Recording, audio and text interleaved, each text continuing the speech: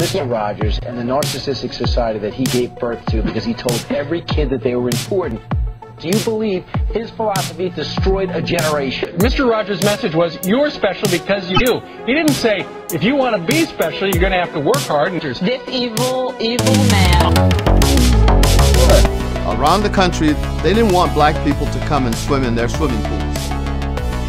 And Fred said, that is absolutely ridiculous. Would you like to join me? It looks awfully enjoyable, but I don't have a towel or anything. oh, you share mine. Okay. I feel that if we in public television can only make it clear that feelings are mentionable and manageable, we will have done a great service for mental health.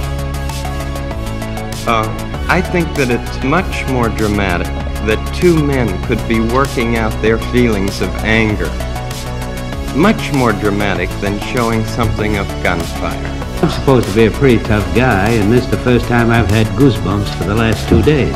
Let's take the gauntlet and make goodness attractive. I'm talking about down-to-earth, actual goodness.